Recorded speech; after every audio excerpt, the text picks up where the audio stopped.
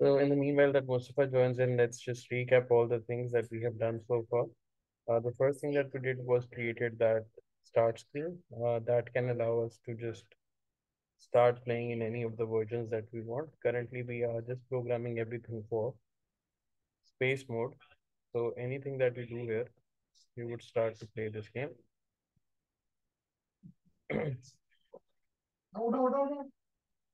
So we are kind of having a little problem about the direction of the bullets and where they're going to take basically work with. So let's try to figure out how can we make our bullets more organized. So so far what we have done was in the shooter code, if I would see that we have assigned where the shooter should be when we start the game. We have assigned what should be the size of the shooter. We have set the direction at start to 90. So whenever you switch to this screen, the direction of the shooter, if you would see, is not set to 90. So that is basically a problem that we are facing. So we need to fix this thing first. So we would say that let's just, instead of having it here only, we are just going to make sure that we set direction to 90 whenever the flag is clicked on also. So this way, whenever we would start the game, that's where the shooter should be. But the bullet direction is kind of a little tricky here. So we'll try to figure out how can we fix that.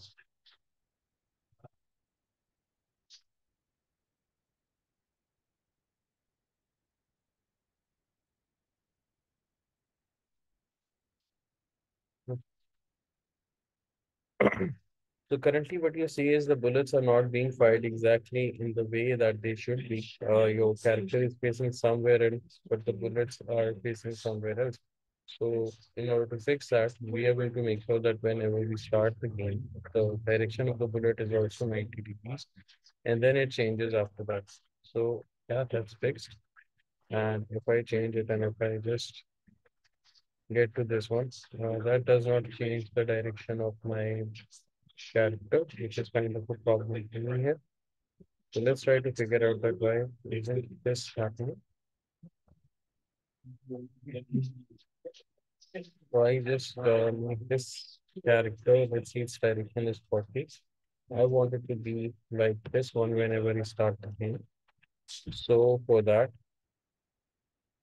I am going to make sure that my character points in direction 90 whenever this happens. Okay. So let's say that I change its direction a little. And now I try to start the game again. And now you see that the character is in perfect state. It's having a direction of 90 when it starts. Only the problem that we are having is now the bullet is not coinciding. Bullet is following the direction of the character, but it's not coinciding with the shooter. So we just need to see that how can we do that. Okay. So let's try to fix this up.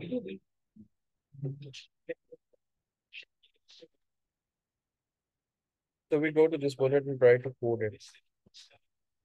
So when backdrop switches to this space mode, we have told that our character should go to the shooter and it should change X by 50. But I have chosen a similar code in another game also. I would like to open that too so that I could explain that to you more clearly. So I would open another shooting game that I have made. So in documents, let's see this shooting, shooting six, let's say. We open this and try to figure out what the problem is with the bullet. So in this one, what we have done is we have asked the bullet to be at a certain point when the game starts, which we haven't done in this one, in our basic game. So we are going to make sure that our bullet starts at a certain point wherever our character, you can say that shooter is starting. The bullet should also be there when the game starts. So what we do is we go to that game that we were making.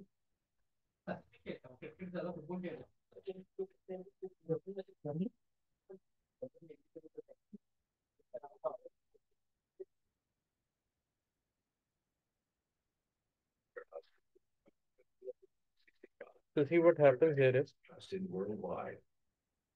that we have not assigned our shooter a certain place. We actually have done that our shooter is at minus 170 and 0.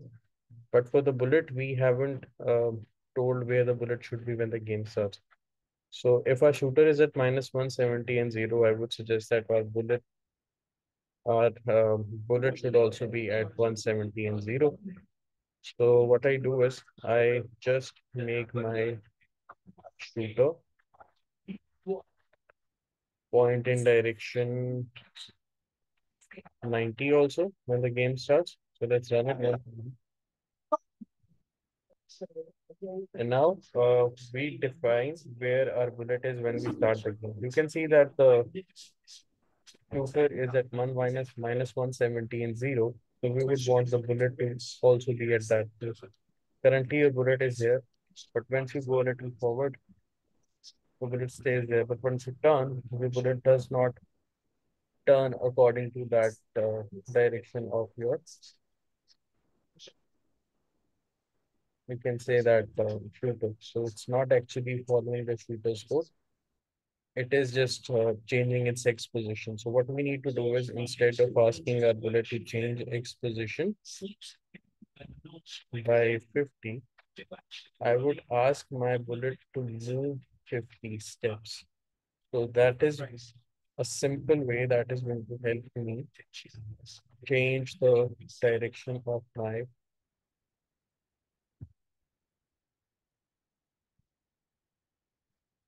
bullet character also. Let's run this game again and see what happens. Just figure out where the bullet is. That is where the bullet, and now that is where the bullet is. And if you shoot, you will see that the bullet is shooting in all the ways that it is possible. So it's correctly shooting the bullet in right direction.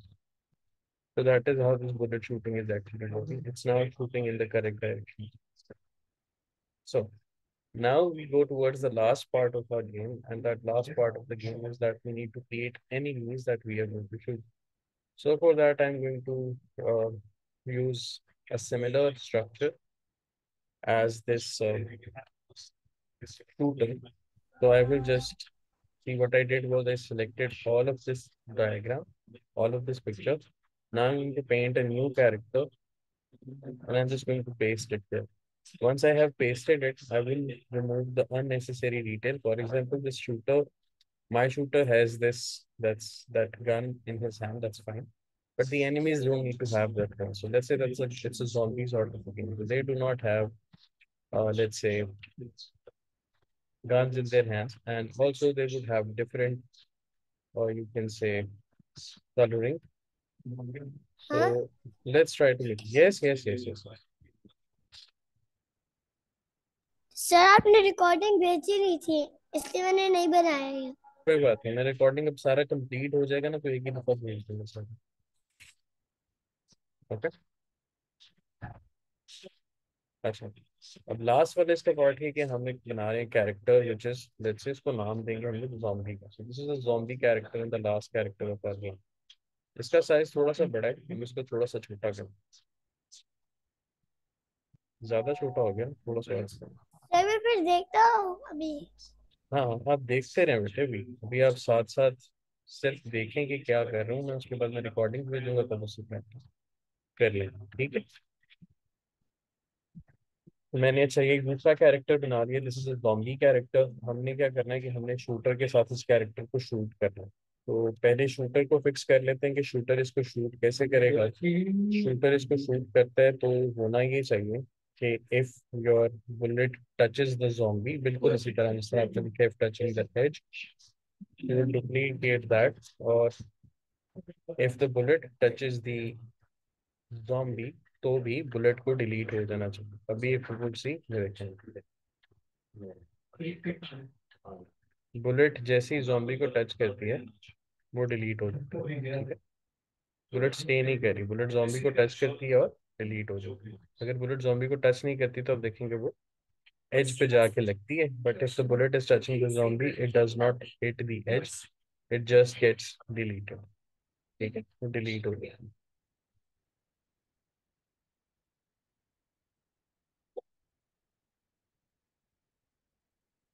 इस तरह की नहीं थी Samsung की, तो इसमें तो चार लोगो लग जाना।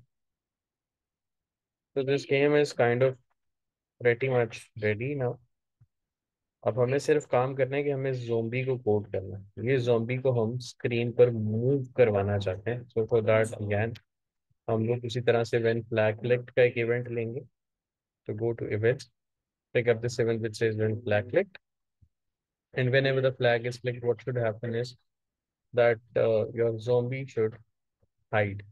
So again, go to looks and ask it to hide. तो अब आप फ्लैग प्रेस करते हैं तो आप देखते हैं कि आपका zombie disappear होना है। नाउ अगेन दूसरा वाला वही इवेंट कि अगर आप स्पेस मोड में आते हैं, क्योंकि सारी गेम की कोडिंग हम लोग स्पेस मोड के लिए ही कर रही है। ठीक है। So what happens in this space mode is, इस स्पेस मोड के अंदर जैसे zombie वापस आएगा तो zombie is going to show. So the first thing that zombie does after coming back to this space mode is it's going to show up. इसको show करवाते हैं और इसके बाद अगली चीज पे चलते हैं। Now the next thing is कि ये zombie शो हो गया, बट अब करें क्या इस zombie को? तो वो zombie should start on this side of the wall. तो this side of the wall अगर शो करवाना है तो हम पे क्या करते हैं, हमने zombie के पास जाते हैं, तो स्पेस मोड करते हैं, zombie आगे इसे उठा के यहाँ पे रखते हैं। ठीक है, और इसका साइज पोजीशन देख लेते हैं। एक्स इज 234 और वाई इज -50। वाई होती है हाइट, यहाँ और यहाँ। आप चाहते हैं कि ज़ॉम्बी कहीं से भी आ जाए, तो उसके लिए आप सिर्फ ये करेंगे कि वाई को फ्री कर देंगे और एक्स की पोजीशन को फिक्स कर देंगे। ठीक है जी। उसके लिए what you do is go to motion, interior character to go to x Y, जिसमें एक्स की पोजीशन है 232।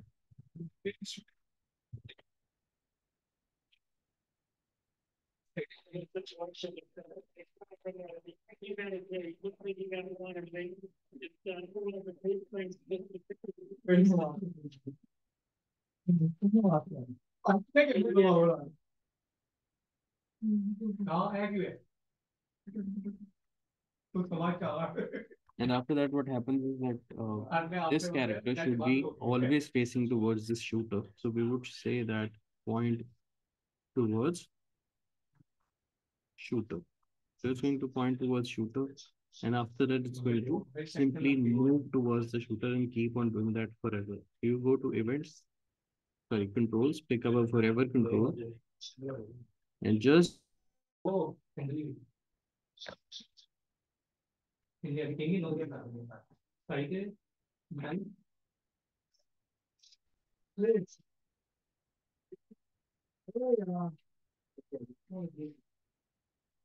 okay.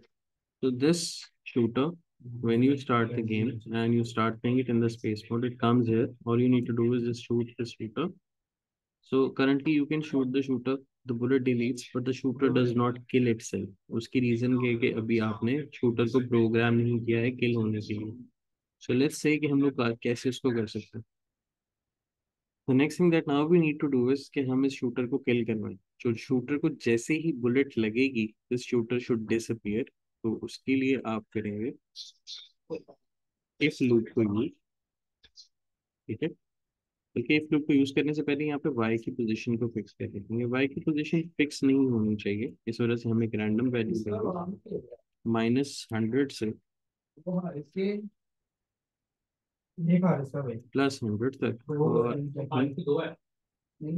इसके अकॉर्डिंग ठीक है। अब जब भी शूटर को किल करेंगे तो ये शूटर डिफरेंट जगह से अपीयर हो जाएगा। सी, जब भी शूटर आता है स्क्रीन पे, so it comes from a different place. It's not coming from the same position. So this is basically what we wanted from the zombie कि वो different जगहों से appear होता रहे screen. Okay. Now what you do next is that you program your shooter so that कि इसको जैसी bullet लगे तो ये disappear हो जाए और दोबारा screen पर आए। उसके लिए what you would do is go to sensing and go to controls. Control से हमेशा कितना एक इफ ब्लॉक नहीं, which helps you to decide that how does a a character responds. So in the sensing, what you need to do now is tell your character that if it touches the bullet, if this zombie character touches the bullet, it disappears. So you just simply tell your character to start back from the top position again, nothing else.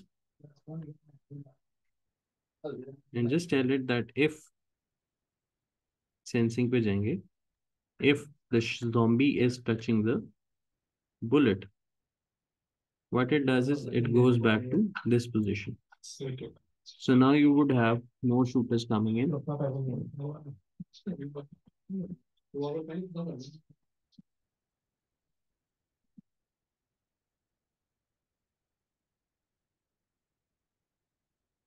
सबसे पहले bullet के अंदर एक थोड़े से changes करने हैं. If it touching the zombie, it should not delete instantly. It should wait for some time.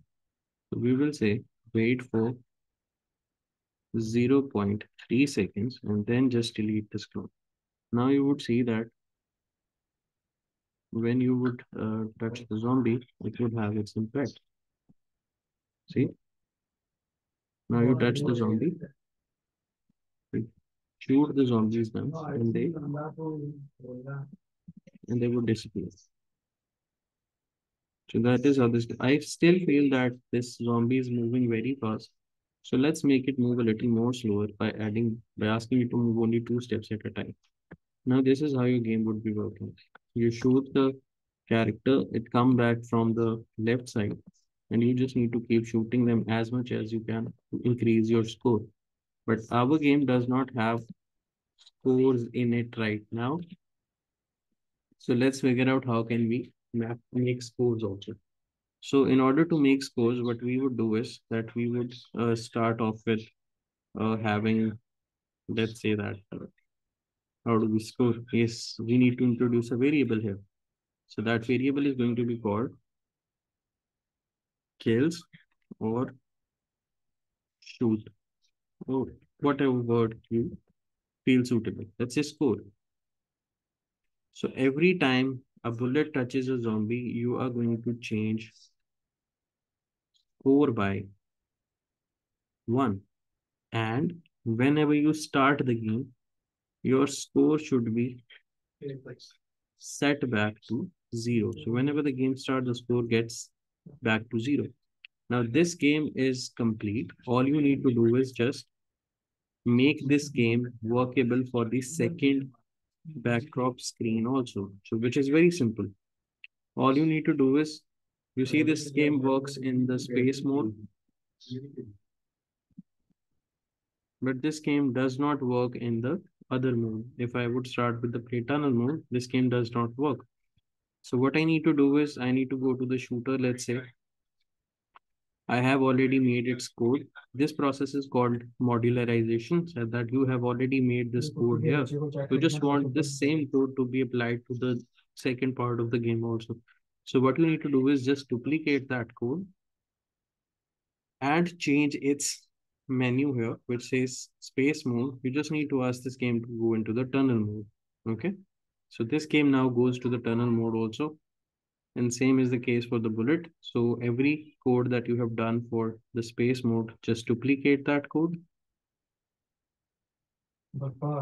and change the space mode to the tunnel mode. Okay. And same is the case for the zombies also. Just duplicate everything that you have done in the space mode and make it to the tunnel mode also. So now this way your game works in both the modes. Works similarly.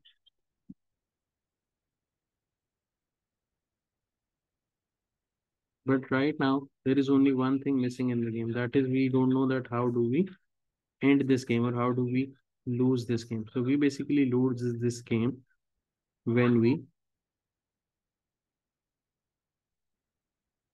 touch the zombie. So if the zombie touches the shooter, we would lose this game. So we haven't coded that part yet.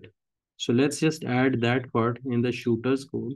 Just tell the shooter here in this forever loop, if this shooter touches the zombie, it's going to end the game. Okay, so we go something like that. If this shooter touches the zombie, so we go with the if control and say if this shooter sensing touching zombie, then go to end screen or maybe go to start screen once again. So it's up to us that where do we want to go. If we want to stop everything, all you need to do is just go to controls and say stop all. And similarly, duplicate this code and add it in the tunnel mode as well. So now when you get hit by the zombie or if the zombie touches you, your game would eventually stop after that. See, everything stops as soon as you touch the zombie. So that is how this game would work. Anything that you guys want to ask from this game?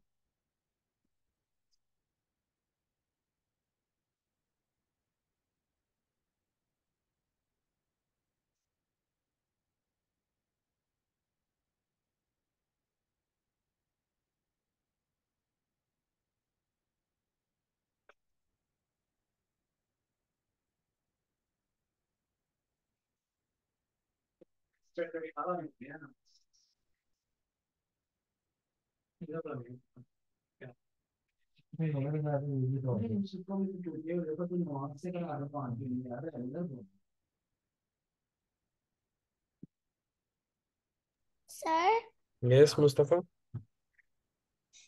in the catching game in which we have the lion and the ball and the apple, I want to make it like the apple touches the lion, so it became end. The scores goes 0. So that is how it should work, right? The score should go back to 0 when you Yes. start the game. So do you need help in that? Yes. Can you share your screen? I will help you.